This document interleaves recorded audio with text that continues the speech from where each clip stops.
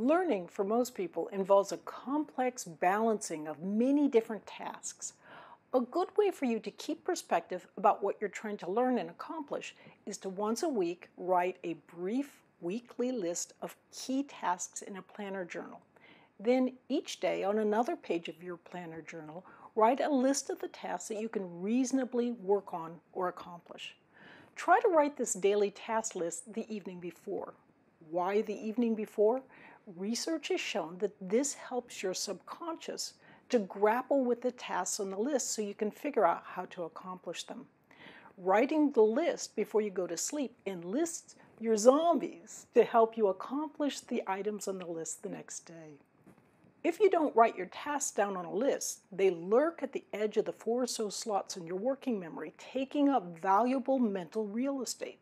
But once you make a task list, it frees working memory for problem solving. So let's look at one of my daily task lists. As you can see here, there are only 6 items. Some are process oriented. For example, I have a paper due to a journal in several months, so I spend a little focused time on most days working towards completing it. A few items are product oriented, but that is only because they are doable within a limited period of time. Note my reminders. I wanted to keep my focus on each item when I'm working on it, and I want to have fun. I did catch myself getting sidetracked because I forgot to shut down my email. To get myself back into gear, I set a 22-minute Pomodoro challenge using a timer on my computer desktop. Why 22 minutes? Well, why not? I don't have to do the same thing each time. And notice too that by moving to Pomodoro mode, I've switched to a process orientation. None of the items on my list is too big because I've got other things going on in my day. Meetings to go to, a lecture to give. Sometimes I sprinkle a few tasks that involve physical motion on my list, even if it's just cleaning something, which I'll admit isn't ordinarily one of my favorite things to do. Somehow, because I'm using them as diffuse mode breaks, I often look forward to them. Mixing other tasks up with your learning seems to make everything more enjoyable and keeps you from prolonged and unhealthy bouts of sitting.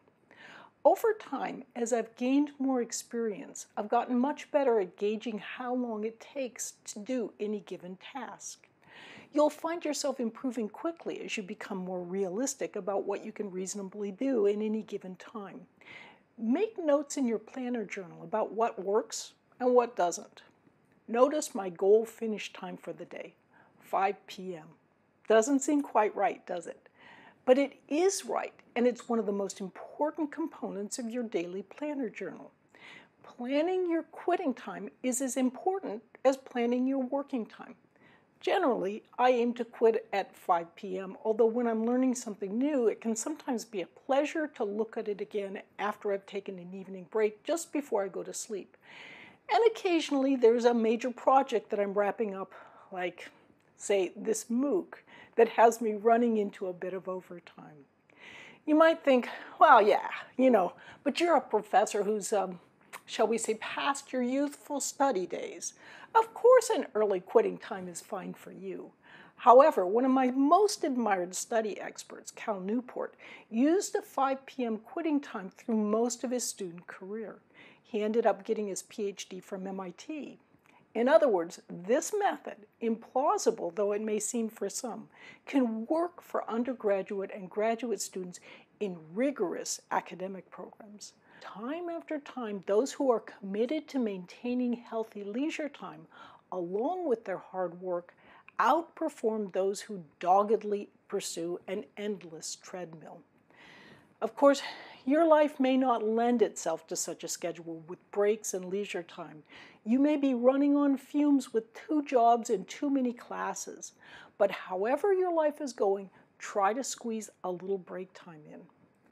One more thing, as writing coach Daphne Gray-Grant recommends to her writing clients, eat your frogs first in the morning.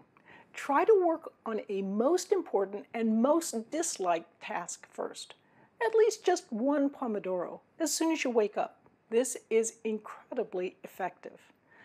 Do you need to sometimes make changes in your plans because of unforeseen events? Of course. But remember the law of serendipity. Lady Luck favors the one who tries. Planning well is part of trying. Keep your eye on your learning goal and try not to get too unsettled by occasional roadblocks. I'm Barbara Oakley. Thanks for learning how to learn.